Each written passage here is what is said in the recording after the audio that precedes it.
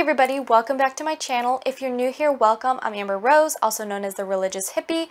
My official website is up, so if you need any information, you can find it at thereligioushippie.com.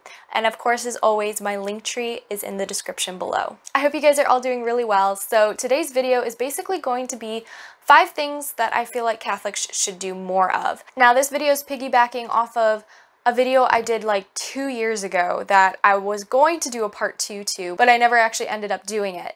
So what we're doing today is we're doing that part 2 that I never got around to. So yeah. But really quick, before we get into that, today's sponsor is the Little Catholic Box. Every month, the Little Catholic Box sends out a new box of Catholic items to their subscribers. And this is the month of May, so obviously we know it's the month of Mary, and they sent out a beautiful box this month. So this is one of the items. It's this beautiful Mary handkerchief, and it has her M on it from the Miraculous Medal. Another item this month is this cute statue of Our Lady of the Miraculous Medal. It comes in its own little stand, and I cannot wait to add this to my collection. This dish towel is another one of the items they sent out this month, Mary Garden dish towel. This is so beautiful, so springy. I'm in love with this. And I have to be honest with you guys, my favorite item that they sent out this month was this adorable little flower vase. On it, it says, "If a little flower could speak, it would tell us all that God has done for it." I'm so ready to put a little flower in here and put it with all of my Mary statues for the month of May. So definitely go check out the Little Catholic Box. You can either subscribe to their monthly boxes and get items like this, or you can go to their website and you can purchase certain items separately. So definitely go check them out, and you can use my affiliate link in the description below for 10% off your order. Okay, now let's go on to the video. Okay. The number one thing that I think all Catholics should do more of is Holy Hour in adoration. The Eucharist is the pinnacle of our lives as Catholics. When we go to adoration, when we do a Holy Hour, we are doing what the apostles of Jesus could not do. He asked them to stay awake with him for 1 hour to pray so that they would not fall into the sin that would be committed when the guards come to take Jesus and Judas betrays Jesus and all of that. Peter cuts off the guard's ear, Jesus has to heal it. Peter denies Jesus 3 times. All of these things, Jesus seems to have hinted at that it could have been prevented had they stayed up with him for 1 hour and had prayed, but instead they slept. And Jesus warned them of this twice. I also want you guys to think about this. When you see a friend, do you just see them once a week for an hour? Or do you maybe see them a couple times a week for more than an hour, or maybe once a week for a few hours? I personally know whenever I see any friends, I hang out with them for maybe like 3 to 6 hours, and I see them at least 4 or 5 times a week. How can you have a good relationship with somebody you only see once a week for an hour? Obviously, I'm going to have people who say like, oh, well, my relationship with Christ is fine, and I have friends that live long distances, and I only see them once a year, and we're fine. I understand. But ideally, we want to see our friends and hang out with them a lot more, right? So try to make it more often to daily Mass and adoration, because we are the people we surround ourselves with. The more you surround yourself with Jesus, the more you're going to be Christ-like. Okay, number 2.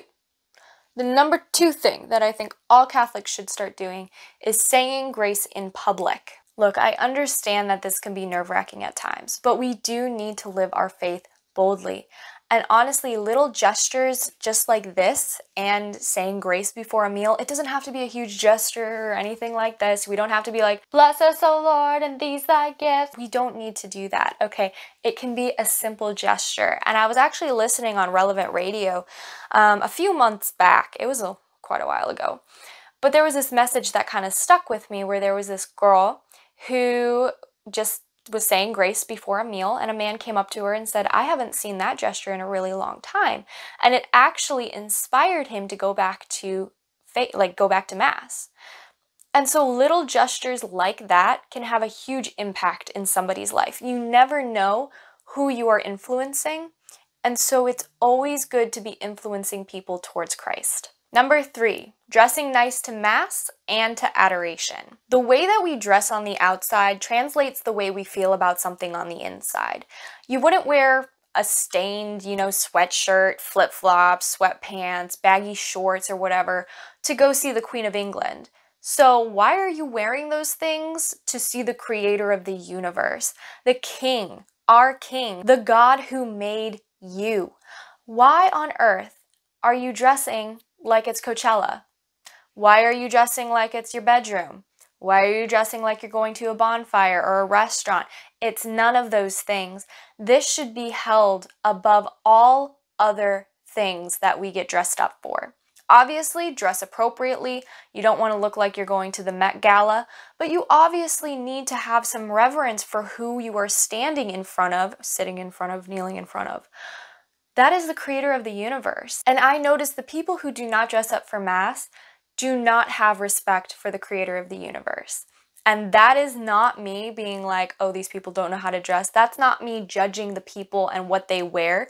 It's an observation that I have realized and come to terms with time and time again whenever I talk to somebody who's dressed like that during Mass. Number 4, I think Catholics should bring God up more in conversations.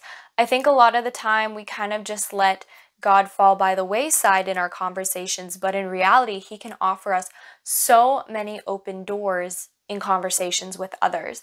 I'm not saying like, don't do it tastefully. Don't just be like, I feel like God's asking me to ask you out. Okay, that's creepy. Don't do that. But God belongs in our everyday speech. He belongs in our everyday conversations. And yet, if you notice today, it is so weird for somebody to bring up God in a conversation. And isn't that so backwards? Because before, it never used to be this bad. And now all of a sudden, we can't even talk about God in a public place and without being banned or restricted, blah, blah, blah, right? But as Christians, we have a duty to spread his word, and we have a duty to spread God. We have a duty to tell people about him, to tell about his forgiveness, his mercy, but also his justice. And so I think it's so important that we put God back into our speech more often. And number 5, prayer journaling. I get a lot of emails, DMs, tons of questions saying, why do I feel like God is not answering my prayers? And there could be a lot of reasons for that, but I find the main reason is that he does not answer our prayers the way we expect him to. And because of that, we feel like our prayers are unanswered, when in reality, he does answer them. It's just not in a way we expect. And so because of that, we have to realize that God's not always going to give us what we pray for. He's not always going to give us what we want. It's his will. It's not our will. But if what we want aligns with his will, he will make it happen. However, I do think there is something that goes into prayer journaling. When you write your prayers down, you don't forget them, you specifically know what you ask for, and you do this during adoration, one of the best times, though you don't have to do it during adoration. I just highly suggest that. And you can actually sit down with God, and you can be there and sit there in the presence of Jesus and just write down whatever you are thinking, whatever you're praying for. And then a few months might go by and you might remember, oh yeah, I wrote that down in my prayer journal. Let me see if my prayer's been answered in any way. And I highly, highly suggest you to keep an open mind. Don't expect God to just give you everything you want. He's not a fairy godmother, and too many people treat him like that. God wants what's best for you because he loves you. And love is literally wanting the best for another. And unfortunately, our culture has twisted so many beautiful words. It's just one of those things where we really need to understand that he's a loving father. He wants what's best for us because he loves us, but he's not going to force his will upon us. And so we really do need to be open to what he is saying, and we really do need to listen. And prayer journaling is one of those great ways we can do that. Because months from now, you might not even remember that you prayed for something small and God answered that prayer. I always like to say that God's biggest miracles are sometimes the smallest miracles that he works in our lives. So those are my 5 things I think all Catholics should do more of, part 2. I will link part 1 in the description below. I hope you guys enjoyed this video, and I will talk to you guys in the next one. Bye!